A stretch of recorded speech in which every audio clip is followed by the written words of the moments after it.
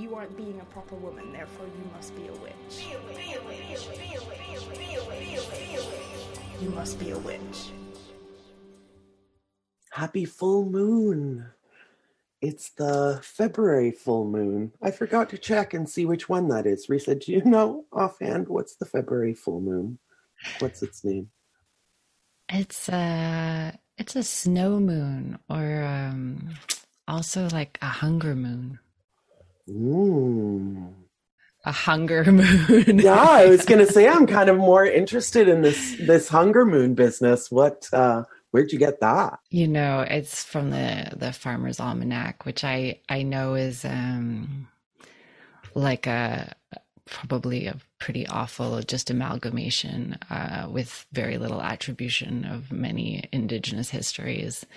But it was where I went before here to sort of just see what is the name that farmers have landed on as the one that they're borrowing from that feels right in North America.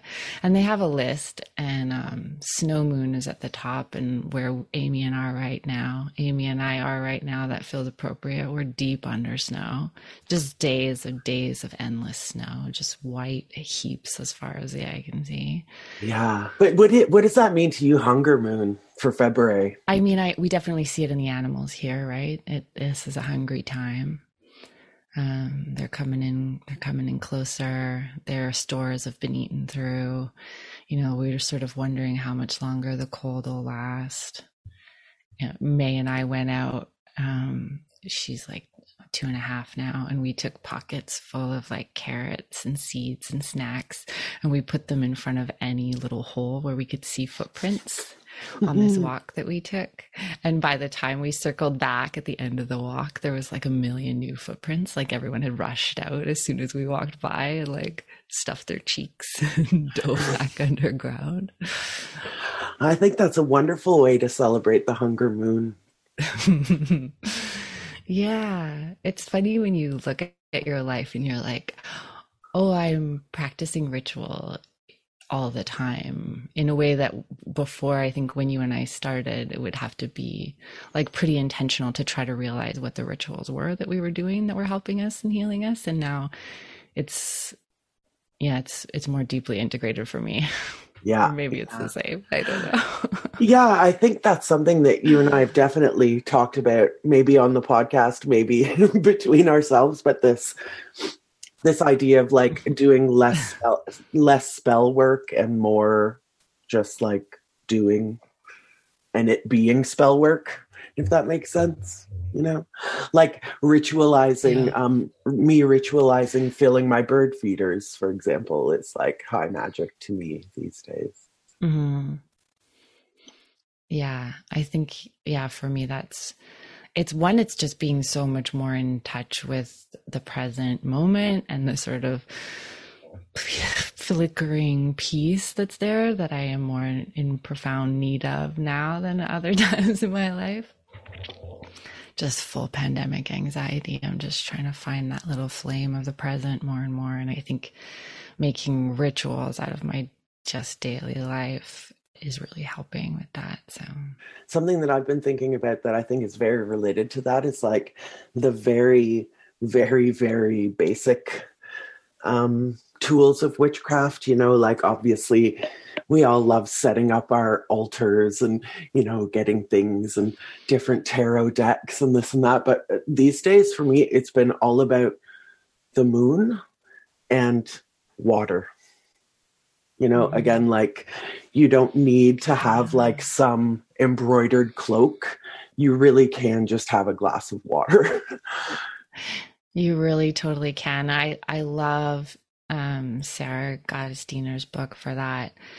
I had so much fun talking to her, and listeners, if you heard that episode, I'm sure you're listeners of her podcast as well, Moonbeaming. But the book is so good. It's like, even just right now, all I'm doing from her book is the tarot spreads for each phase of the moon, and just like giving myself 10 minutes to like do a spread and write about it and I don't know, just that pace with the moon is giving me a lot right now that I didn't have. Like my tarot reading as like a therapy tool and a exploration of my interior space tool was like all over the map and how I would use it, and super intense sometimes and then forget it and then have cards everywhere and then be doing it for every question in a day and then forget about it. And this is like a little bit of a healthier rhythm, I think, following the rhythm of the moon. One of my girlfriends and I, you know, there's the sort of standard, the clarifier, you know, when you're pulling cards and, you know, you just want one little bit of extra information, you know, you pull the clarifier. She and I have added the terrifier, which is like, in addition to the clarifier, this is the card you pull and it tells you like, this is what you really have to be on the lookout for. So I think it's been fun to add that too. But just to say one more thing about the moon is that like I realized that like at every point in my life, no matter where I've been in the world or in my life, like I've always been able to just like, new moons excluded, but then they just make the stars shine brighter. But yeah, the moon has always been there for me to like go and look at. And even now I'll just be like, you know what? I just need to go and look at the moon for a minute, you know, if I'm sad or angry. And I find that it helps. And it's something that almost everybody has access to, you know, regardless of your economic situation, regardless of, you know, what other crazy is going on in your life. You definitely can just go and put your face toward the moon, you know. That to me has been very healing. Oh, just let that little bit of reflected light. Yeah, that reflected light shine on you. Now, so I have realized things about my relationship with like the full moon and the full moon. Do you feel like you have a good handle these days, Amy, on like how does the full moon affect you? How does the new moon affect you? Because I think it's different for everybody, right? Oh yeah, definitely. Everything's different for everybody. I don't know I don't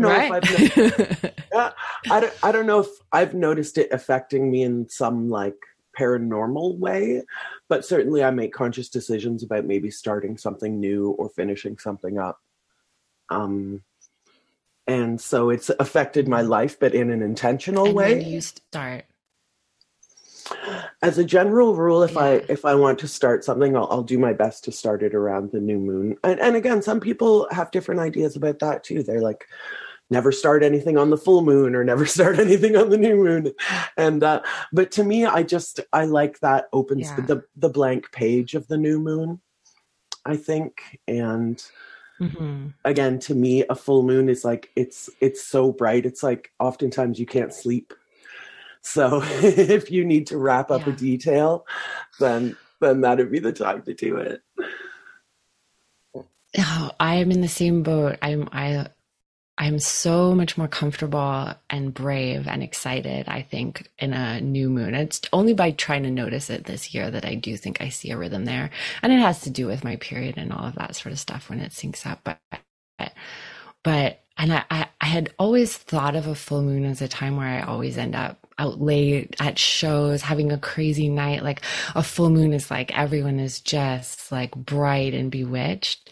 But now I also have been hit with the reality of the fact that like a really bright light makes shadows darker too. And I saw that go around in a witchy email or something this week, and I was like, I have been thinking about this so much, that the full moon for me is not just this like joy and brightness, it's the shadows are much, much darker.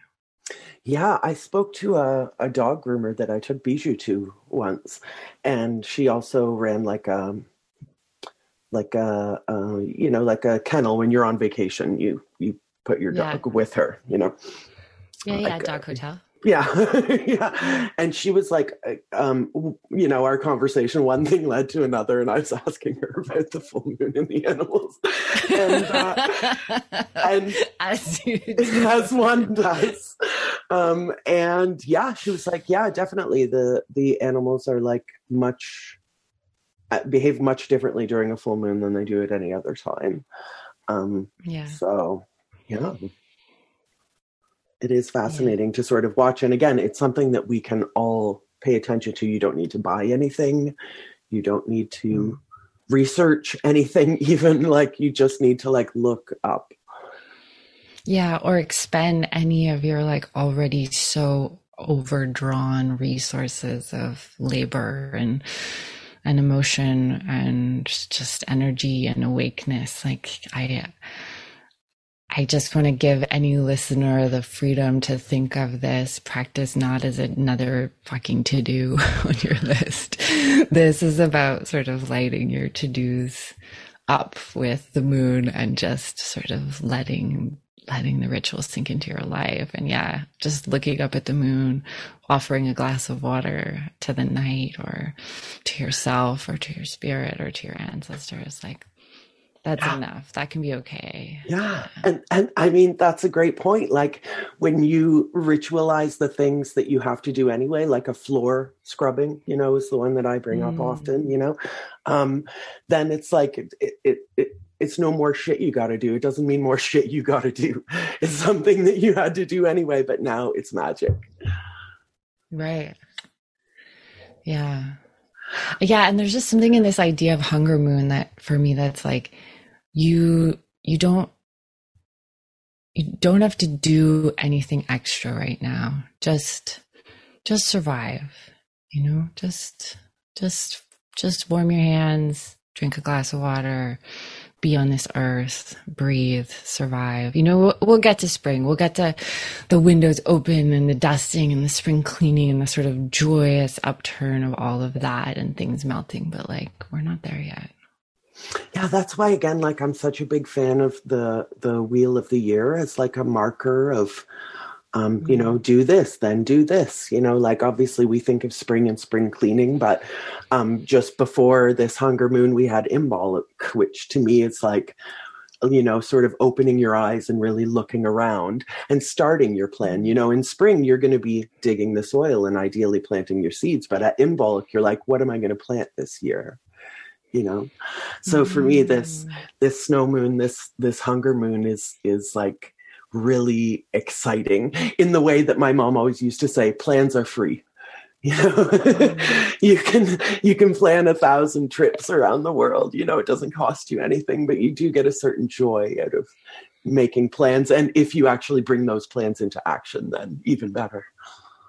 Yeah, I love that. We're definitely at the planning stage of our seeds right now. Are you planning your garden this year? We're planning. I think so many people are planning like a step further, a bigger garden, a more ambitious effort where we've got our organic nearby farmer seeds and we're setting up our little heat pads and starting to think which ones we could start first and, fixing broken parts of the house to put seed trays up. Yeah, for sure. I think, spring 2020 was like the year of the windowsill, like regrowing your lettuce and your green onions, which I did for the first time spring 2020, and I'm still doing, and it still is to me a miracle every time these green onions regrow themselves. It's like, it's a tiny miracle inside your home. So if you haven't hopped on that bandwagon, I really suggest, listeners, that you regrow your green onions and your lettuce. There are other things that works for too. Celery, I didn't have that much success, I'll be honest. But yeah, I don't know if our listeners remember last November, I planted some plum trees. So that was definitely, and got me to thinking about patience, because if I'm lucky, they'll bear fruit. Right. Like 4 or 5 years, if I'm lucky, that I'll have plums to eat. And so that's been an exercise in thinking about patience. Yeah, we still have to redo the roof this year, so I'm not doing anything permanent, but definitely I have like many like crate gardens planned that I can move around when we're throwing debris onto the ground where it won't get destroyed. But 2022 is when I think my garden is really gonna get popping. And then patience, Amy. Oh my gosh. Patience. I love the many-year project. Yeah. I just love anything that draws my mind to believe in 3 years from now. Sometimes that can feel so far away. Yeah, well, I was just telling you the other day, I think that I got myself this like 4-year planner, and it's become this like beacon of like hope and like, because when you're kind of flipping through, it seems like a lot of time and very little time at the same time. So yeah, I would suggest everyone out there, like, instead of a 1-year planner, try bigger, try longer, have patience. Schedule stuff in for 4 years from now and see what happens between now and then. Right.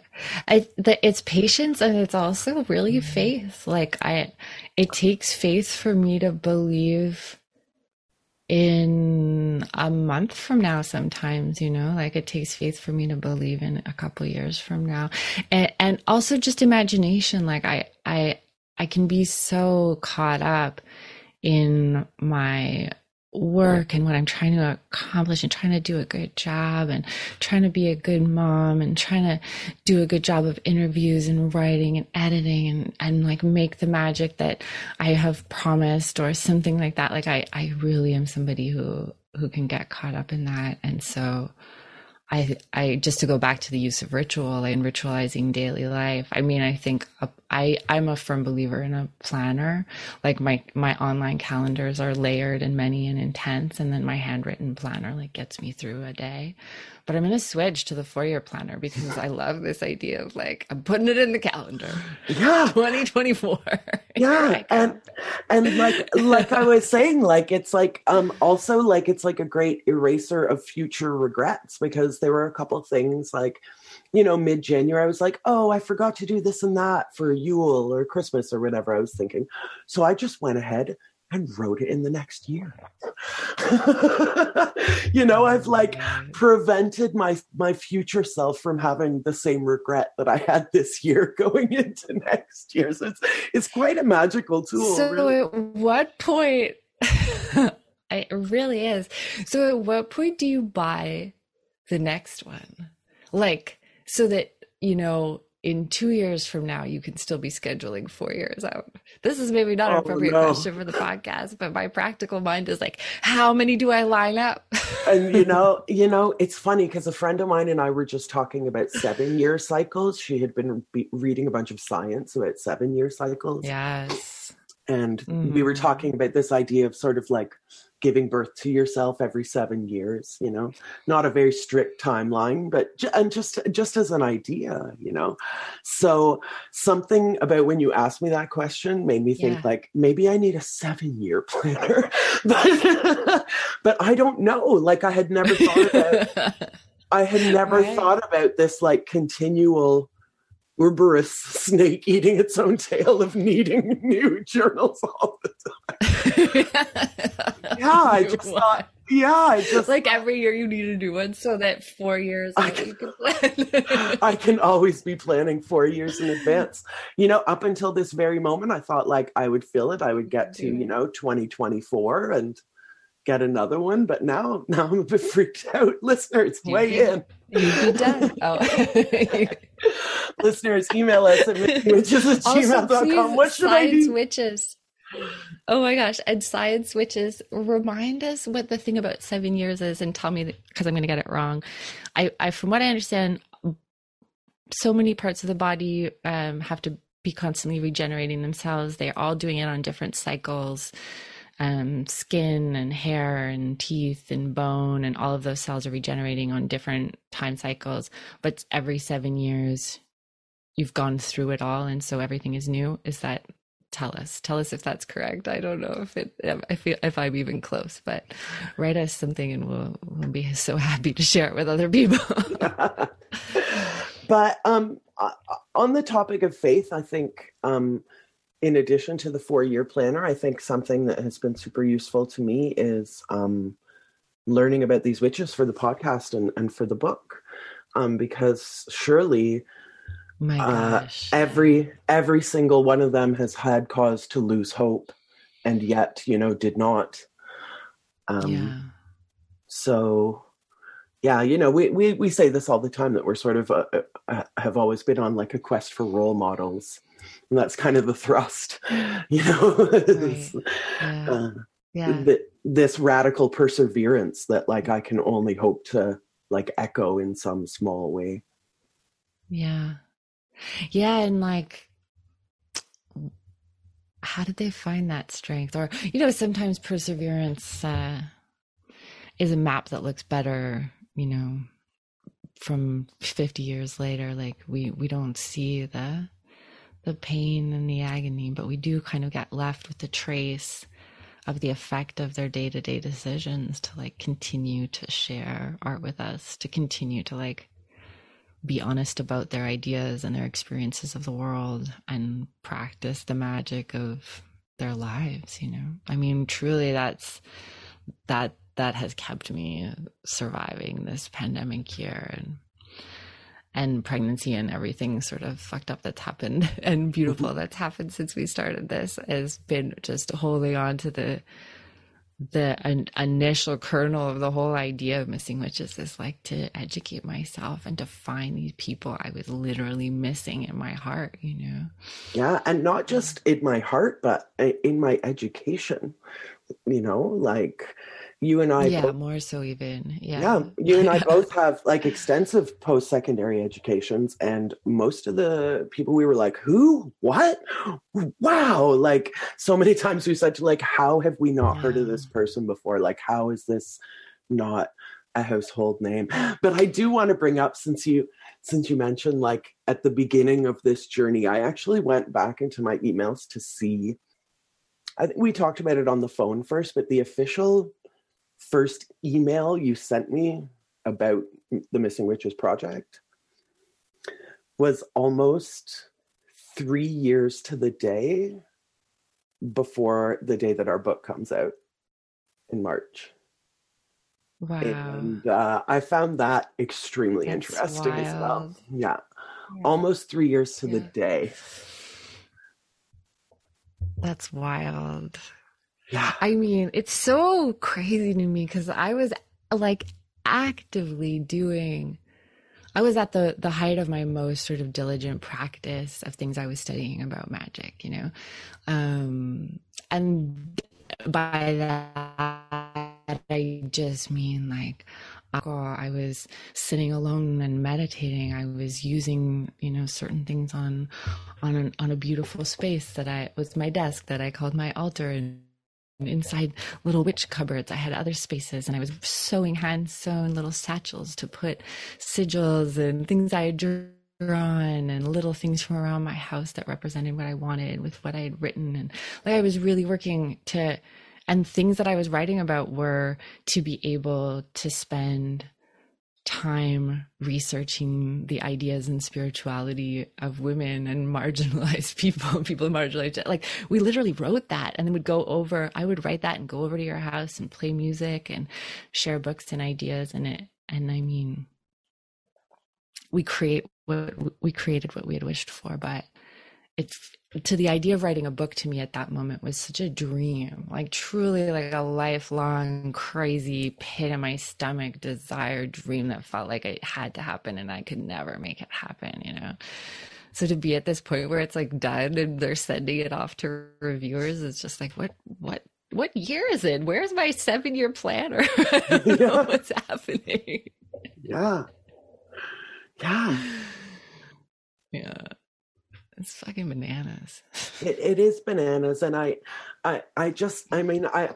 we've said this to our listeners before, but like, I just want to remind you all that Risa and I didn't set out to write a book. We started out writing emails, like I say, and, those emails become podcast scripts. And then those podcast scripts, in part, there's a lot of new stuff in there for those of you who are avid listeners and are still going to read the book. We appreciate your loyalty. There's a lot of new stuff in there for you, but some of it is drawn from some of our favorite episodes, some of our favorite writing that we did before. But what's so thrilling to me is that through this process, you and I have discovered so many witch collaborations. Like, you know, two of our favorite books that we bring up all the time are Great Cosmic Mother, which was Monica Shaw and Barbara Moore. And then also Witches, Midwives, and Nurses, which was Barbara Ehrenreich and Barbara English. Barbara? Ehrenreich in English. Deirdre English, thank you. I knew Barbara was Barbara Moore. But yeah, these ideas of like witches working together and making a book, and now to even think of us again in some small echoing way as part of that lineage is like super emotional for me. You know? It's so emotional. And touches so many parts of my emotional life. Like even just to think of this sort of the stereotype somehow of women not being good collaborators, and statistically like women not starting businesses together at the same rate that men do, or collaborations, and you know, all of the kind of layers of inherited bias that contribute to that. But to have just sort of so joyfully been able to collaborate and had so much just relaxed fun with our publisher. I mean, literally writing, like I've talked about this in the podcast before, but like looking for a soulmate editor and a soulmate publisher, and feeling like those things just walked into our lives. So that gives me so much hope when I am in need of it, that there really is so much power in being just deeply honest and like dirty honest, explicit with yourself, brave honest about what you fucking want to do, what you are capable of, what you want to do. And speaking of honesty, like, you remember, Risa, that the first question I asked our to-be editor, they hadn't picked us up at the time, you know, our very first meeting, one of my first questions was, how do we make a book? How do we make a book? I asked Jillian, and you can be that honest, and sometimes it helps. Sometimes it helps. Yeah, I mean, that's how we got that whole publishing deal also, was like going on a Facebook group and being like, I think this thing I've done should be a book. How do I do that? Internet friends. Yeah. And I mean, just, you know, to work backward, like, for sure, people who have reached out to us before the book deal, who had been reaching out to us to let us know, like, you know, your podcast made me realize that my art making was always witchcraft. Your podcast made me reach out into my own, you know, ancestral lineage. Your podcast, you know, gave me hope. Your podcast was a beacon of light in a dark time for me. Like, and to me, having grown up under the assumption that nobody cared about what I had to say, I definitely think if you had told me like 2-3 years ago, like, sit down and write a book, I would have had a panic attack and you never would have gotten the manuscript. But if I, like, you know, write, you know, 5,000 words and I put it out there and somebody goes, wow, you know, that actually really spoke to me, then I'm like, oh, maybe I'll write 5,000 more and 5,000 more and 5,000 more. And I think that we can think of that as a metaphor too, you know. Maybe if I do this little thing and then I'll do another little thing and another and another and another. And then 3 years later, you wake up and you've got a book coming out and like literally hundreds of thousands of downloads on a podcast that you didn't think anybody was going to listen to, because why would anybody care about what you have to say, you know? And to be fair, we have done some projects before in our lives that like maybe 6 people came to. So it was not an erroneous assumption on our part that nobody would come to the podcast. That was like based on many, you know, we're like people in our 40s. Like, we'd done a lot of shit that nobody came to, or that like, you know, 10 people came to, but one person told us it was cool. And we felt in that moment that like there was something close to the electricity of the thing that I was trying to do that almost happened in that room. And I learned about how I could be doing it better that would make it closer, and just got closer, a lot of the times it did not feel like I was getting closer, to be fair. Oh. I will say I was doing one experimental piece on a stage one time, and it was not being particularly well received. But, you know, a like-minded artist came up to me at the end, and I think her compliment was like, you know, and I really carried this with me. Like, she was like, it was amazing how you just kept going.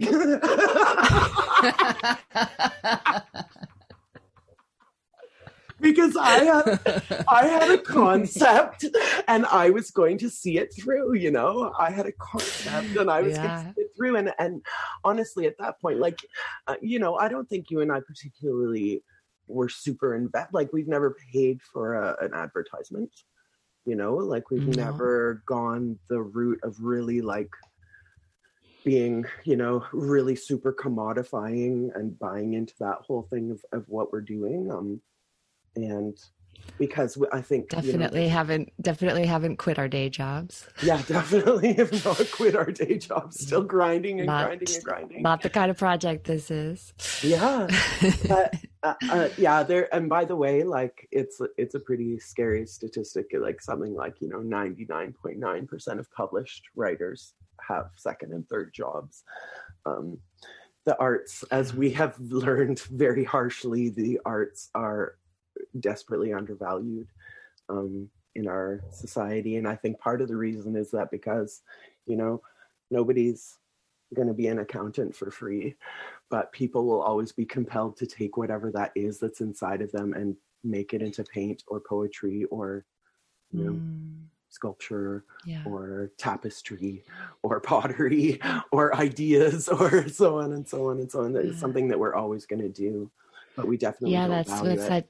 That Gillian Welsh song that we love, that we're gonna do it anyway, even if it doesn't pay. There you go. But I think, like this whole thing was because, you know, we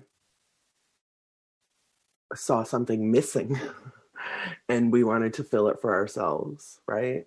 And then the idea was like, let's make it so that I had some very unsuccessful tagline. You remember like season 2 or something that I kept, and my mouth kept stumbling over it, so it never caught on. Oh, but but I don't remember what it was. It was like something about like wanting to make sure that the like contemporary witches are not ever going to be missing. Something about, you know, recording with the contemporary witches that we talk to in our Witches Found interviews, like making sure that these voices don't get lost in the same way that we perceive the more historical people, you know, preventing that from happening. Yeah, but like in a really catchy tagline. Yeah, it never got catchy. That's why I think the tagline. It's subtext now. It's all subtext now. But that does make me think I wanted to say, when you're talking about people who've written to us that the podcast or have reviewed it, which I was just reading some of our podcast reviews and they're super touching. Wow, I literally have never done that. The time to write to us. I find that so anxiety. Oh, it's fun. Yeah, you should do it. They're not all good. They're not all good, but there's some good ones. There's a lot of good ones. People are amazing. I love humans. Even angry humans I kind of love, but you can tell us why you're angry. We could probably be better. It's fine. Yeah. But I was going to say, people who take the time to write to us in emails, those emails, like some of them I haven't answered only because I'm too emotional rereading them, and I reread them and they make me emotional and I think about them a lot, and they sit in my life and in my stomach, and they make me want to be better at my job. And then I realize like weeks and months have gone by and I haven't written back to that person who is like now in like a pantheon in my brain, a constellation of like how I'm trying to be better. So if you wrote a letter to Missing Witches, and it's probably Amy that wrote back to you, sometimes I do, but if I didn't write back to you, yeah, just know you're in a constellation in my heart and my life, me trying to be better as a human. Yeah. That's my answer. I'm definitely like a strike while the iron is hot, because if I do start to think about it, I would become that, like, you know, in the galaxy that you live in for sure. So I'm like, Yeah. no, but I know that like my answer is not going to be perfect, because sometimes people ask us for advice too, which also is like really moving to me, because somebody actually like wants advice, you know. It's almost laughable. We're just so flawed. Yeah, we're just so flawed. Yeah. But there's certain and opinionated. We're flawed and opinionated. So well, we have a lot of advice, but we're concerned that it's shitty. Those are two things you need to know. But just overpouring with thoughts about the universe and what you should probably do with your life. Yeah. So know if you write me an email and I write you back that I haven't spent weeks thinking about it. It was just, you know, my visceral reaction, because again, I know that, and it's the same with the book, you know, there are things I learn things every day that I wish, you know, I could go back and put in the book. And it's the same kind of thing with answering emails, you know, if I could spend 1,000 years and still not say everything I want to say. So I'm more likely to bang it out in 5 minutes, so that at least there's something in the tennis game happening, you know. Yeah, I aspire to that, and I do it in a lot of parts of my life, but Missing Witches is one I have a hard time doing that with, possibly because you're so good at it. So but it's also like how we edit, right? I don't know if listeners know this or care, but fun facts. We evolved after the first season pretty quickly into a rhythm where like we each are writing about half of the episodes and doing our best with research, although I got to work with an incredible researcher for this season. So hopefully you'll feel the impact of Amy's work, Amy Towns Booth's work. Yeah. Different Amy. Researching different Amy, yeah. But yeah, so we'll do a lot of research, work on these scripts and drafts, and then at some point in the process, like fairly early on for me, like I try to get as close as I can, and then it's like, I just need you to look at this and just give me feelings. Just tell me your feelings. Like, it's not an editorial process of like, give me fixes. Although if there's fixes to be made, for sure, tell me. It's like, I think we toss back and forth a little bit just to like help us get to the final heart of the thing, if that makes any sense. Yeah, and definitely it's not like you should say this here. Often it's like, I think there's something here about this, but I'm not sure what it is. Can you figure it out and write a paragraph about that? Yeah, that's my favorite, working with an editor, where it's like, I have a question about this, or like, tell me more here, or just like, this gave me joy. Please expand. Please expand. Yeah. Please expand makes our hearts sing. So yeah, when you're writing us, and if you're writing us an email, we get these emails that are so long, and they inevitably have several apologies in them about the length of the email. And so if you are planning on writing to us, like, please expand. It's exactly. Please expand. That is our response. Put your apologies wherever the fuck you want, because they are a little spell of their own that gives us a little bit of permission to go further and deeper. So I have no judgment for apologies, but just know that our response is, I love you and please expand. Yes, I love you and please expand. Yeah. So, I mean, yeah, I guess like the thrust of this whole conversation for me is like, so much gratitude to the people who, once again, have made us feel like what we have to say is worth hearing. No part of this process would have continued if you didn't. And that is the fuel that fires both Risa and I, just knowing that you actually believe that what we have to say is valuable. And that, to me, is invaluable. Yeah, and that's a reflected faith, you know, kind of like the full moon, to bring it back. You know, that's a reflected faith, a reflected light that we're casting on each other. Like, we are such profound believers in the value of what you have to say, and you writ like largely across space and time. You know, people who have had ideas about spirituality and the universe and each other and community that were stuffed in the margins and buried. Like you, we are so profoundly interested and we want you to please expand. And when we hear from you that this project of ours helps you expand, that's what's giving us this sort of space and confidence to continue to expand as well. So as always, it's all about the coven. I can't imagine a better ending than that. Shall we bid adieu to our listeners and ask them, beg them, if you haven't already pre-ordered the book, it's going to be out next month. And oh my goodness, please check out our book. Yeah. We really love it, and we're really proud of it. Oh, right. The book is called...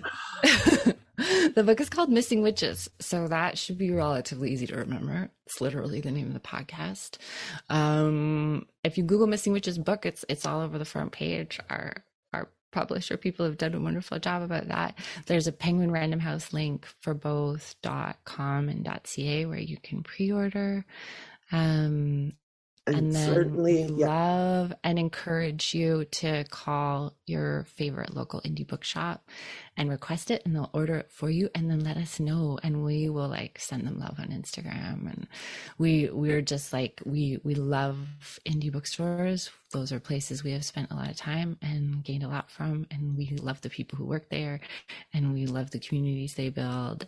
So if you can find an indie bookstore to support, that'll get you this book, and I think they will. That's their whole thing. They'll order you whatever book. Indie bookstores are amazing. So do that. We want to hear about that.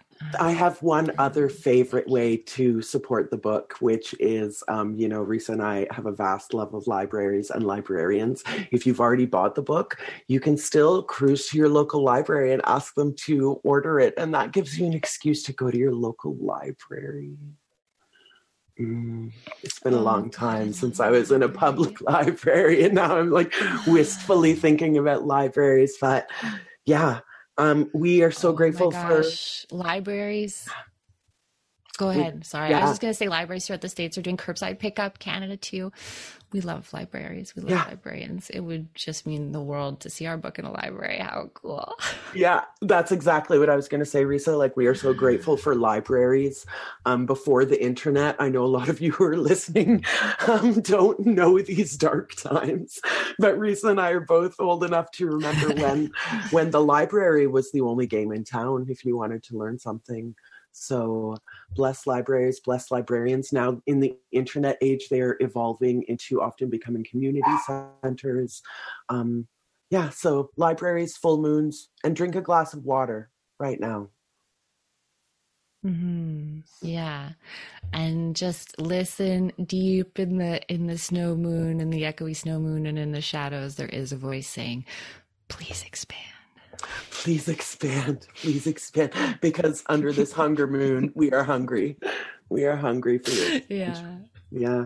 Bless you. Have an amazing full moon, everybody. And we will see you next month with our freaking book in our hands and partying it up. Brand new season that we're working on that we can't wait to share with you. So. Right. We didn't do any of that business stuff. Yeah. Okay. Sorry. There's a whole other season and it's great. Oh, we are so bad at business. You must be a witch. If you want to support Missing Witches, you can do so by pre-ordering our book, Missing Witches by Risa, Dickens, and Amy Torok. Or you can look for our merch on TeePublic. Become a Patreon patron. Or use the offer code Missing Witches when you shop at foxglovefarm.com.